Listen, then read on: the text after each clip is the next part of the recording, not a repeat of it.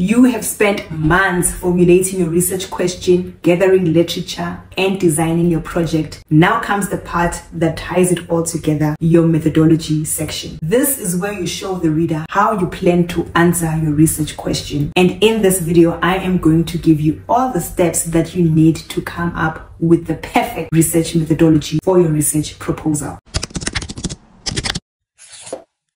My name is Lerato Kanomsa of All Things Academia, where we explore and explain all things in the academic world. Now, this is part 7 of our research proposal component series. If you have missed the previous videos, I will link them in the description down below for easy access. Just click on those links and go to the one that speaks about the section that you are currently busy with. This one here focuses on your methodology section. Whether you are collecting interviews, survey, or observational data, your methodology section is the blueprint for your research. So how do you structure it? Let's break it down step by step. First thing, you're going to start with the research paradigm. Your research paradigm is your worldview or your lens in which you approach your research. It informs your methods and helps you justify why you chose them. So, what is a research paradigm? It is the foundational framework that guides how you gather, interpret, and analyze your data. It involves philosophical assumptions about reality, knowledge, and methods. And that's all that you need to know about paradigms for now. There are 4 to 5 research paradigms that are popular that people use in academia for research. And in this video, I'm going to cover 2 because we cannot cover all of them. And besides, this video is not specifically about research paradigms, but it includes other components of a research proposal as well. And this one focuses on methodology. I will, however, do another video that focuses on paradigms and a research methodology series that goes in depth. But for now, we're going to briefly discuss this, giving you all the things that you need to know specifically for your research proposal. So back to research paradigms. If our focus of the study is on perceptions and we're focusing on the perceptions of the first year students on online academic coaching, then we can choose the constructivist paradigm. This means that we go into this research believing that reality is socially constructed and is subjective. We believe that people's experiences shape their understanding of the world. So this aligns perfectly with qualitative methods as we are interested in exploring the perceptions of first-year students of online academic coaching. So understanding why we're using this paradigm is basically because this study is situated within a constructivist paradigm which views the effectiveness of online academic coaching as subjective and shaped by individual experiences. This perspective allows for an in-depth understanding of how students perceive and make sense of their academic coaching experiences. If our study, however, was focusing on the effectiveness of online academic coaching for academic success, then we would have used the post-positivist paradigm. This means we will go into the study believing that reality exists objectively, that our understanding of reality is imperfect and it is influenced by the context. This kind of paradigm normally uses quantitative and observational methods to measure and test hypotheses and evaluate interventions. It acknowledges that the findings are normally probabilities rather than absolutes. So if we're focusing on effectiveness, then we'll be focusing on measuring the outcomes like academic performances or improvements. And the post-positivist approach would have been appropriate here because we'll be using quantitative data to measure these outcomes. So after you have defined your research paradigm, it is now time to outline your research design. This section basically outlines how you will gather and analyze your research data to answer your research question. So just like I've said, your paradigm would actually determine your research design, and your research design will determine the next section, and that section will determine the next section of your methodology. So this is the nature of the methodology section or the methodology chapter if you're writing a thesis. One thing is intertwined with everything else. They all tie together. So your paradigm determines your design determines your data collection determines sampling, and so forth. So this is what you need to keep in mind, that whatever you decide on the section before, it actually has an impact on the next section. So now that we know that our paradigm that we have chosen, if we are focusing on perception, has to do with constructivism, meaning that it is within the qualitative frame, then we know that our research design is going to be qualitative. If we're focusing, however, on effectiveness and our paradigm was post-positivism, then we know that our research design would have been quantitative. Your research design is basically a plan of how your study will unfold. It determines whether you will use a qualitative or a quantitative or a mixed method. So since we are choosing a study that focuses on perception, then the research design that we're going to use is qualitative, which focuses on personal experiences and allowing us to go into depth and into the insights of personal experiences, allowing us to explore personal perceptions and motivations. Now that you know your design, it is time to define who exactly will be part of your study. This part explains your population and how you select that sample. Your population is the larger group that you are interested in studying. For example, first-year university students, and your sampling is the subset of that population or that larger group, which is the number of the first-year students that you are actually going to interact with. Within sampling itself, you have the sampling strategy and the sampling size. The sampling strategy is you outlining how you're going to find that subset group you are looking for, and the sampling size tell us how many people are the subset group that you are interacting with. So for example, in our study, we're going to use purposive sampling to find the subset that we are looking for, and the sampling size will be 10 to 15 university students that we're actually going to talk to during this data collection. So with the purposeful sampling strategy is selecting people purposefully. You're looking for specific people within that criteria. So you need to have a criteria of your selection. So we're selecting people that, one, we know that they have been involved or they are part of some online academic coaching. They have to be first year students, and maybe we can say that they need to be currently involved in an online coaching program, and perhaps you can add other factors or elements to this criteria to refine it further. With the sampling size, we do not want to say we're going to speak to 50 people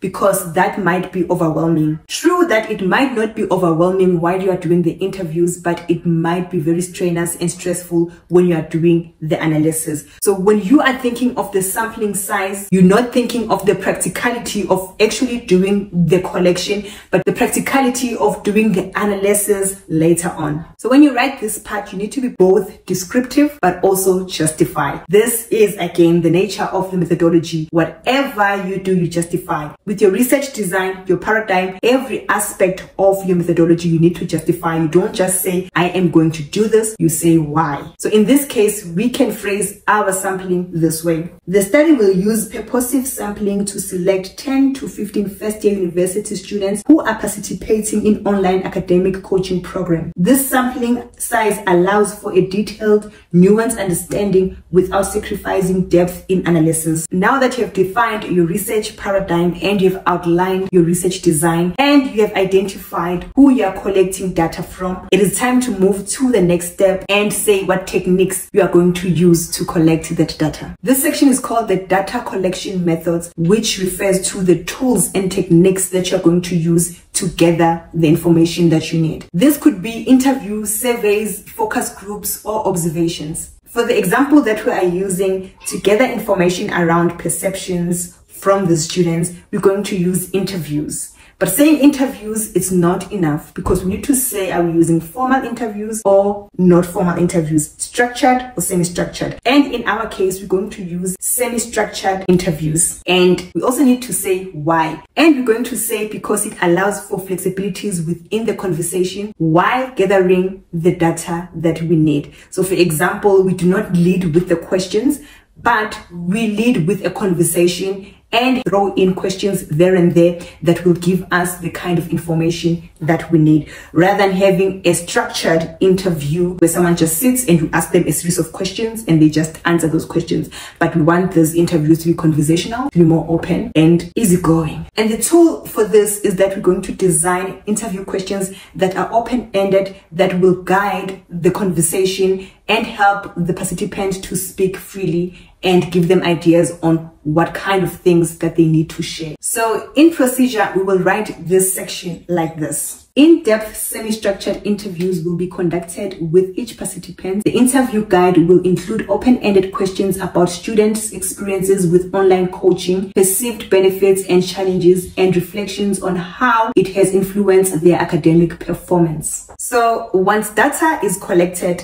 you will need to analyze that data. And this section details how exactly are you going to analyze the data that you have collected from your participants. So then the data analysis part of your methodology tell us the process you are going to use to organize, interpret, and draw conclusions from the data that you have gathered from your participants. So again, here I want to say there are different ways to analyze data, like triangulation, thematic, and a lot. And it depends also whether you are doing a quantitative or a qualitative, because quantitative studies actually have their way of analyzing the stats and the data that they've collected. Again, I will do a separate video or series about data analysis, but for the purpose of this research, just so you have an idea on what exactly goes under this section, we are going to use a thematic analysis because our topic kind of like calls for it. So a thematic analysis identifies key themes and patterns across the participants' responses. With the data that we have collected, we can use the procedures of coding the data according to these key themes, such as perceived effectiveness, challenges, and suggestions for improvement. We could phrase this part like this. The data collected will be analyzed using thematic analysis, allowing for the identification of key themes and patterns in the students' responses. Responses will be coded and categorized based on the recurring themes, such as perceived effectiveness, challenges, and suggestions of improvement. You're done with telling us how you're going to do this research, but there are some risk management that you need to do when you're doing a research. This goes under your ethical consideration aspect of your methodology. Ethical considerations have to do with consent, maintaining confidentiality, and ensuring that participants' rights are respected at all times. So there's different things that you need to consider. For example, if you're going to organizations, if you're going to groups, or you're going to spaces and businesses of people, you need a gatekeeper's letter. If you're going to talk to people, you need consent forms, and you need to explain to those people what the study is about and what is the purpose of the study so that they decide whether they want to participate or not. You need to give them right to withdraw at any time they feel uncomfortable with the study, and if they wish not to continue, whether they have started the process, they can pull at any time they feel like it. And also you need to think about how you're going to protect their identity, even if you feel like the study does not stigmatize anyone, but it is good to protect the people that are participating in the studies all the time. So for the specific topic and the kind of study we are doing, we will need to consider also a few things. So we're going to phrase this section this way. Participants will be provided with an informed consent form that explain the study's purpose, their rights, and how their data will be used. To ensure confidentiality, pseudonyms will be assigned and identifying information will be removed from the transcripts. All data will be stored securely and only the researcher will have access to it. In some cases, I think you need to state that the data will be destroyed after how many years and in what way will it be destroyed. Most of the times we say it will be shredded after 5 years or 10 years from the publication of the research. After we've said how we're going to do the study, who we're going to talk to, how we're going to talk to them, what modes are we using, and how are we protecting these participants, we are almost done, but not yet. The last part of the methodology is actually limitations. Every study has its own limitations. To acknowledge this in advance shows transparency and critical thinking. When you think about limitations, you want to think around the challenges and the constraints that you might face in doing this study, and how will that affect the results of this study. For example, with the study that we are doing, the limitation might be the sampling size that we have chosen. We're talking to 10 to 15 people. The sampling size might be too small to generalize the findings to all university students. But how we can mitigate that is by stating that actually qualitative data focuses on depth rather than breadth. So whenever you point out a limitation, you need to have a mitigation for that, because you can't just tell us that this is a risk factor of my study or this is a limitation, but you do not tell us a way how you're going to get around that limitation. So it is good that you acknowledge that there are limitations, that you say that you are aware aware of them, but also now state how you're going to manage those limitations so that you ensure that your study has rigor and validity at the end. So to phrase what we've just talked about for this section of the study, of course, this is just one limitation as an example. Normally you'll have 2 or 3 or even more. Also, same with the mitigations. So this is how we're going to phrase this limitation and mitigation for the purpose of this study. Due to small sampling size and qualitative nature of the study, findings may not be generalizable to all first-year students in South Africa. However, the depth of the data collected from each participant provides valuable insights that can inform future research and educational practices. And lovelies, this is how you structure the methodology section of your proposal. By laying out your research paradigm, design, data collection, and data analysis, you not only show how you're going to get the data for your research, but you also show why are these chosen methods fitting for your research. Having the methodology is good because you have shown how you're going to do this research. What you need to do now is show us the timeline in which you're going to do this research. So click the video that is appearing on your screen right now, because that is the video that is going to show you how to create a timeline for your research. What are you waiting for? Click on that video as I project to you love and grace in a way of 2 Corinthians 13 verse 14.